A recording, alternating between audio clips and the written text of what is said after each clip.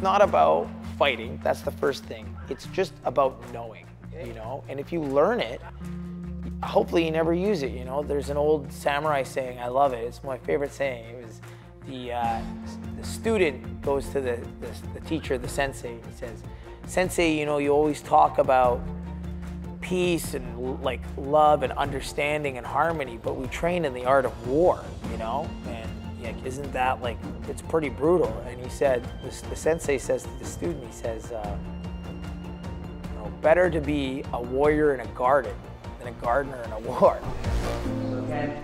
I was drawn more to the grappling at first, and then I started developing my striking, so I'm a bit more grappling oriented. But I do love, the funnest for me is getting in the cage and putting it all together. That's the funnest part for me.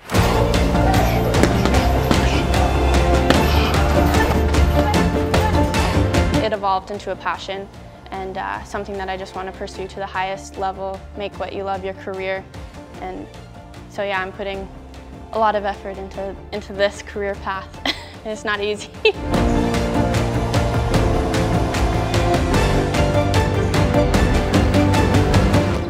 I think about what my life would be like without training and competing, and I think it would be rather boring. Honestly, mundane, just, you know, working like a normal job or a normal career, going to school, it just doesn't really interest me. And that idea kind of just keeps me motivated, keeps me in here training.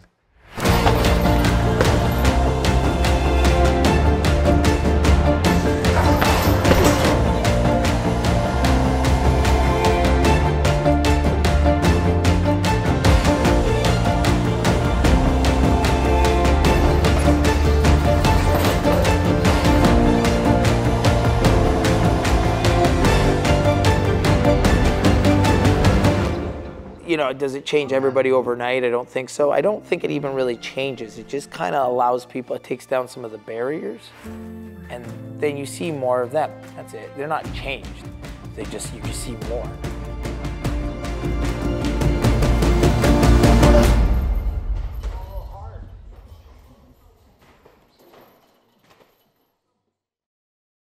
When you're young, you gravitate to things, you know? And I was always like a mischievous kid, rambunctious, and I wouldn't say like outgoing, but rambunctious for sure. And you know, you're growing up and you watch TV and you see what's on TV, and some of the things you see are, you know, teenage mutant. Like I gotta say this, I think when you're young, what you first get exposed to definitely has impacts later on in life. And like when I was young, like a kid, one of the biggest things I saw was this thing called Teenage Mutant Ninja Turtles. And it rocked my world. I couldn't believe that, you know? And, you know, it's an interesting, you know, it's you know, Rocky and those type of things. I had those type of outside influences. And I think those things, they left impressions, you know, to get started with, you know. This is terrible. Kick your leg down. You're never gonna hold anybody's leg like that. You wrap it, you hug it. Do you care? Yes, I care. So I drag that leg. See? Here, I stay tight to that leg. One more time. Here, like this. Time. Weird handshake. Here, tight, hug it. Okay? This way you can like lift them, or throw them, trip their leg out, or scorn them for telling you that your rhymes aren't good. Okay? So, when we go with our partners today, we're not taking our partner down, we're getting to the leg. Okay? Keep it simple. I did some other sports. I liked them, but you know, it just didn't mesh with me, you know, sometimes, like team sports at that time, right? And you know, I liked them, but I was always like really pouty. And when you have social anxiety and then you're in a group setting, you know, it's different. So for me, it kind of made sense, like a little bit of training in martial arts. I always kind of like that idea, you know. And I got a little bit of a push actually from my grandfather, because he did a little bit of boxing, and he kind of suggested to my grandma, you know, take him to some boxing. And she was the one that kind of found a boxing club. And I started pretty young in boxing, around like 11 or something like that. So And that would be my first foray into martial arts.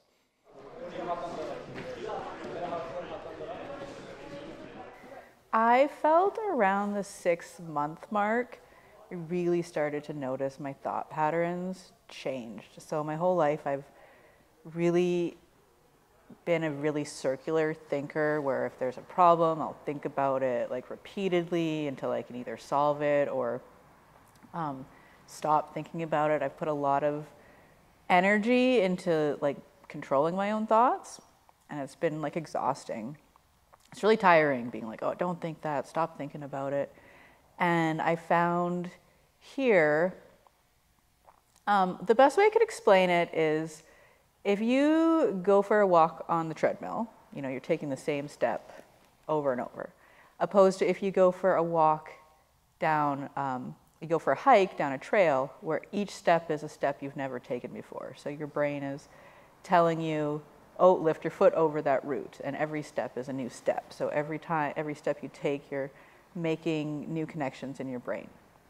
And I really think that that's what specifically jiu-jitsu does, is I'm learning all of these new things that I've never knew I didn't know, and my brain is making all these new connections, and it's really working my brain out in a way that I never have before.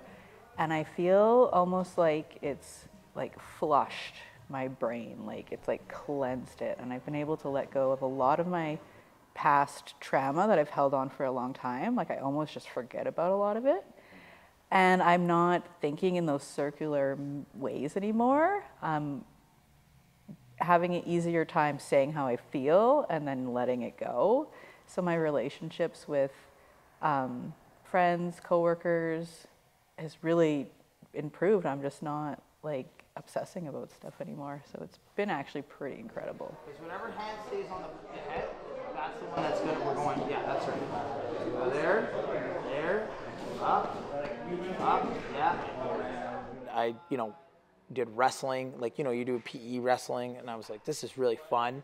And then they started a team, and I was like, well, maybe I'll try this.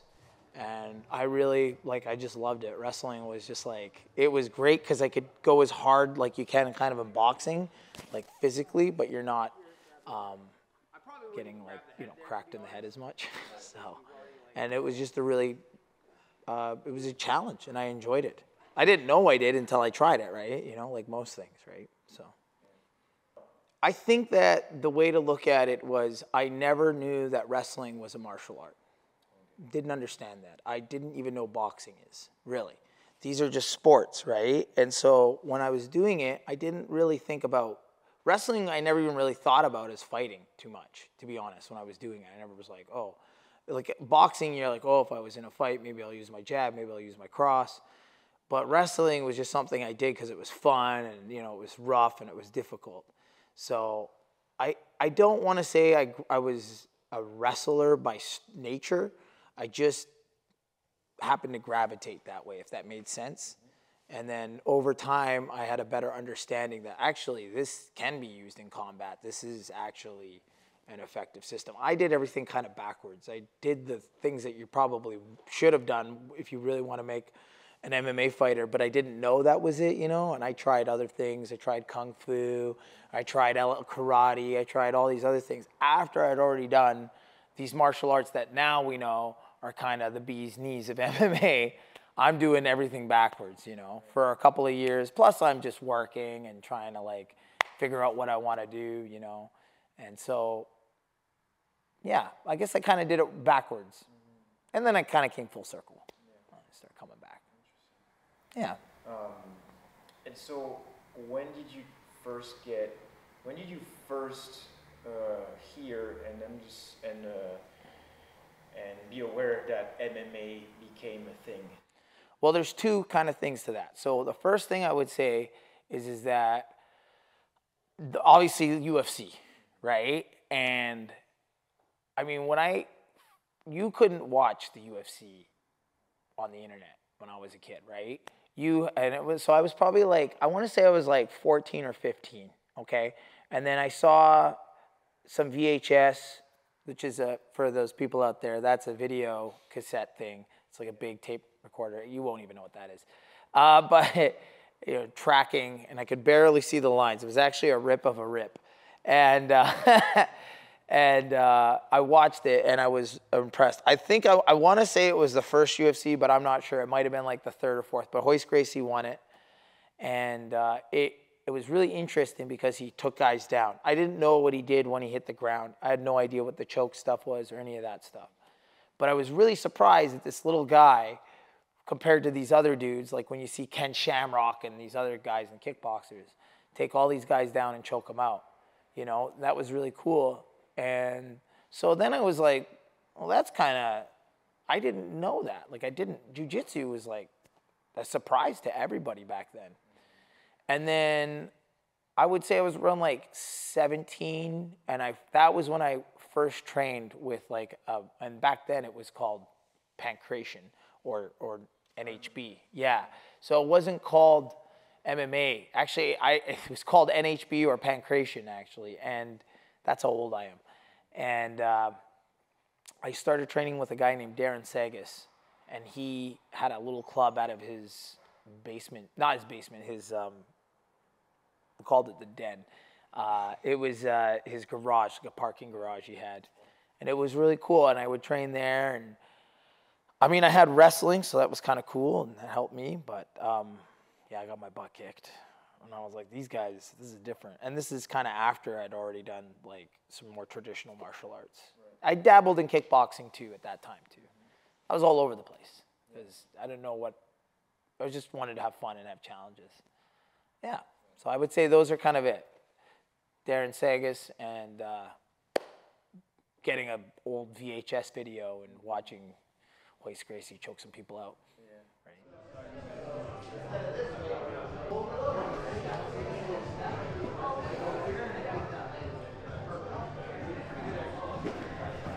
I think I enjoy the striking aspect, like the stand-up game, a little bit more, which means that I need to come and work on my grappling because that means that I'm bad at it, which is why I don't like it. So I definitely try to focus on my ground game because, you know, one thing I have noticed about doing this, you know, even for my short amount of time, is that you always learn the most when you're in those really uncomfortable positions, and, you know, having someone sit on top of you and, you know, either twist your arm one way or choke you out is definitely an uncomfortable position. So.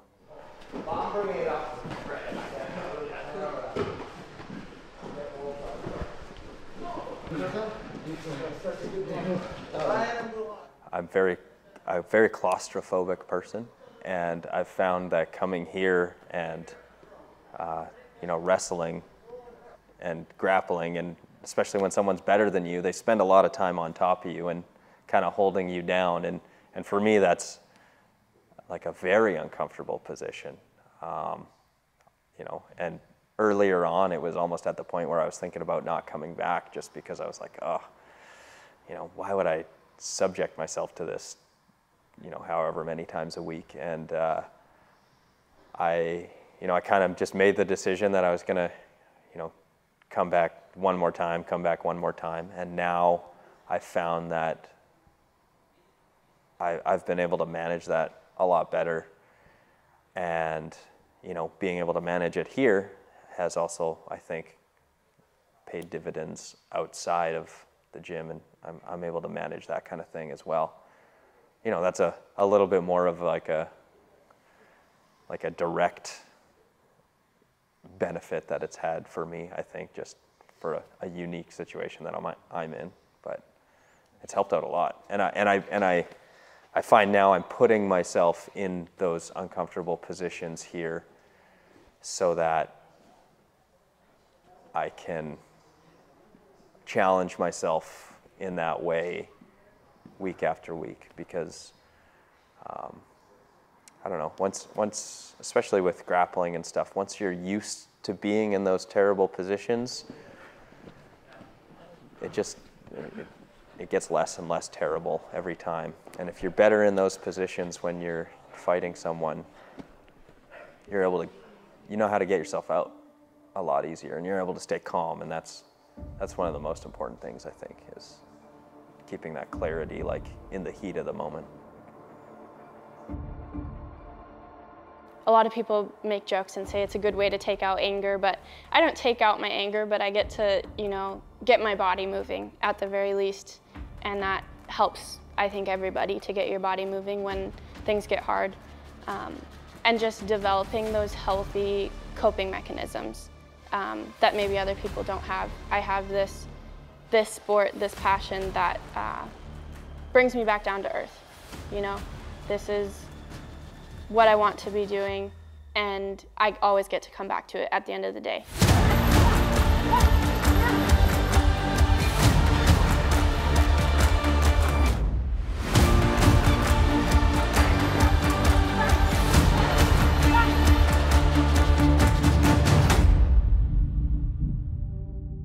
With my experience, I've been able to have a really big impact on my community as well, on the reservation.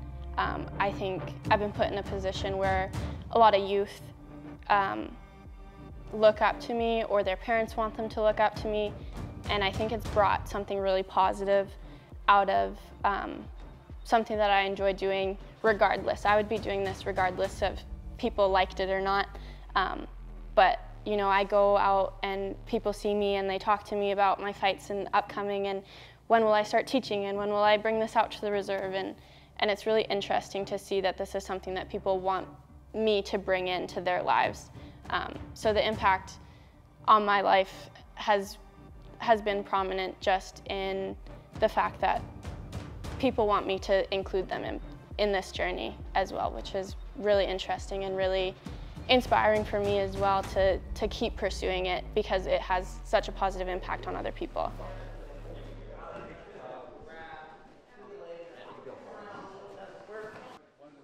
I wanted to continue sports. I like competing, so I had like the competing mindset right from the get-go, and I knew I wanted to compete. I actually was trying to like book fights early in my training, like first 6 months type of thing. Raj shut it down right away. He was like, no, you're not nowhere near. And then I went into grappling tournaments, like how you should do it, and lots of learning there. And then I started getting wins, and then I pushed on to amateur, and now I've gotten to the pro ranks, which is pretty sweet. So it definitely takes a lot of time and a lot of focus. But I had the drive to compete from the start. I had the goals and I went after them, really. Yeah.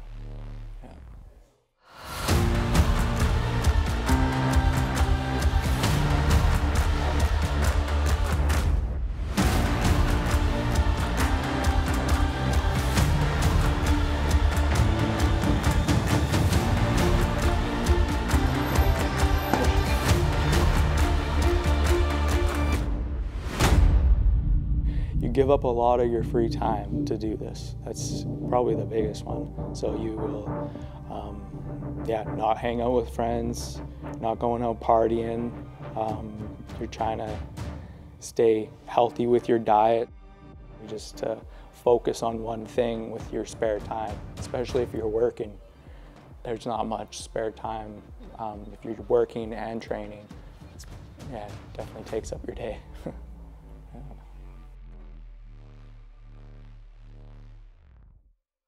You know, and it takes time. Like 1,000 years ago, we used horses, and I like things now. You know, I want to kind of see what works. That's kind of why I think that, like, you know, you think of martial arts and stuff like that. And everyone kind of thinks of guys McGee, and that's cool. Don't get me wrong. Listen, I'm not saying that. I'm of the belief that judo is one of the most important. I think Jigoro Kano is the most important martial artist of all time, because he did a couple things really, really huge. First off, that stuff he does, that stuff works. That judo stuff really worked, you know. And he came from a society in Japan where like armed combat or unarmed combat were real theories and things to worry about. Yeah. So these guys are like, Jigoro Kano had the foresight and idea to know that, like, you know, we need to train hard. We need to train, like, actually train, not just this is how it's done, this is what it looks like, and then just be like done with class. They're like, okay, now we did all the technique, let's do this. Let's see if we can make it happen, right? Yeah. And that was really cool. Alejandro, time for me to learn there, okay? And it's gonna take time for you guys too, all right? So, and then come around. That a little. You know what I really like now is when you make somebody, or not make, but like when they become much, they grow. You see them grow, and then I can stand next to this person and I can talk to them, and like we understand each other's language, and they can be like, what do you think of this? And you're like, that's a pretty good idea, actually. I didn't think about that. Or, you know, they're like, you know, I like doing this here. What do you think? And you're like, that's pretty good too. Like, it's surprising me. I'm standing there next to these people and I'm just like, huh, you might be smarter than I am at this. You know what I mean? Like, I gotta go back to study a little bit. You know what I mean? Look at some stuff. But it was good. It's good for me because it humbles me, and I really like that they grow and they become like their own little. I always make a joke about, I call them, you become your own little jitsu. You know, you become your own over time. Once you're proficient, you become, you know, little, my thing maybe might be called raw jitsu. You know, I have a couple of students like Tara and Josh, and they're new, but eventually they'll have their things. Tara jitsu, Josh jitsu, you know? And so I really like that. And I see like Riley and Connor and Damon, and these are the competitors and the fighters, and I can have conversations and talk to them and ask them things, and they can ask me too. And I really like that, you know? So, gives you input. So. Oh my God, I know. Jab, lead, jab, cross, jab, round. So I'm here, hands up high, round, lead. Well, what is your next 12-month routine? This next fight coming up in March, if I win that, that's the amateur title. You know, I'm not sure if I want to hang around and defend the title or just go straight pro.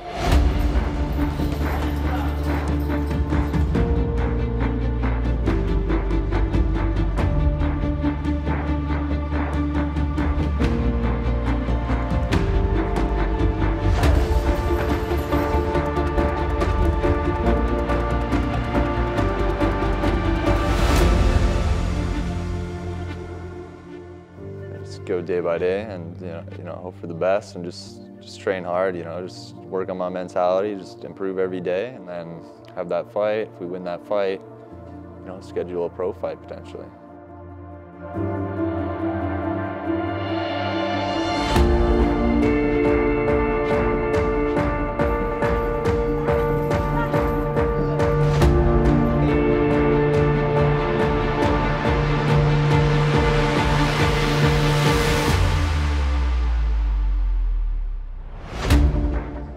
I would say that the thing that I probably am most proud of is that I made it to here. Honestly, like, it's been 10 years and we built this thing, and then not just me, like I got my wife, I got my students, Riley, Damon, Connor, obviously like everybody else, Josh and Tara have been a big part too now more recently, but we survived. We survived COVID. We survived a financial meltdown. Maybe there might be another one. I hope not. But you know, we survived all these pretty weird moments. Like, I'll be honest with you, you know. And now it seems like we got a little momentum, and I really like that. I think that, you know, also, you know, with the UFC being like the only sport for 2 years almost, or a year and a little bit, right? That was a big deal, you know. And I think that helped kind of show people, and the sport now is here. That's the other thing too. It's not gonna go away if there's not gonna be some legislation that bans MMA. And it feels really like a weight, because it's kind of weird when you're in a sport that like half the like governments are banning, you know, and it kind of almost makes you feel like, am I a criminal or something? Like, what am I doing that's so wrong? Like, this stuff is really cool, and I know it's like awesome, you know? And maybe in the beginning of the sport, there were people in it that gravitated that were maybe not the greatest moral fibers and characters. But now it's just like, man, I'm telling you, we got the bee's knees of the coolest people. It's really funny, and like people are nice and awesome. And I mean, you might watch like the UFC and see guys bicker or whatever. I almost guarantee you everybody's really cool behind the stage and stuff. MMA is here. People are seeing it. It's for everybody. It's not just about fighting. It's just building, developing, physical exercise, fun. There's lots of positives to it. Plus, on weekends, we get to all get together, see some people lock themselves in a cage, and find out who's better that night.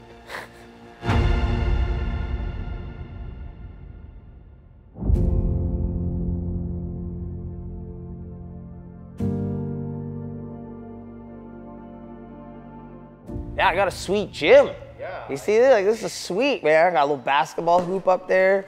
Like, I'm not gonna lie, like, I'm really happy. It's like my own little personal project. We got things we gotta work on, but it's like my own little personal, like, project building, you know?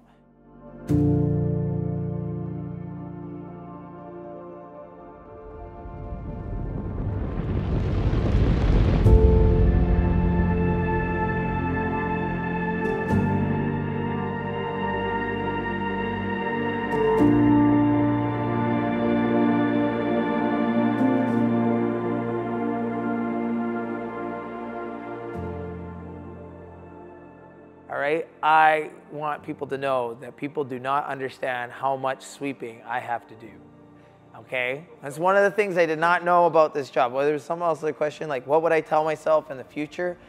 Get better brooms, buy Bitcoin at 125 and sell it at 60,000 in 2021 in December, okay? All right? Okay, and do not date that one girl. You know what I'm talking about. Never, ever date that girl, okay? So, sorry, guys. Yeah. Listen to the little voice in your head, not the big one all the time, all right?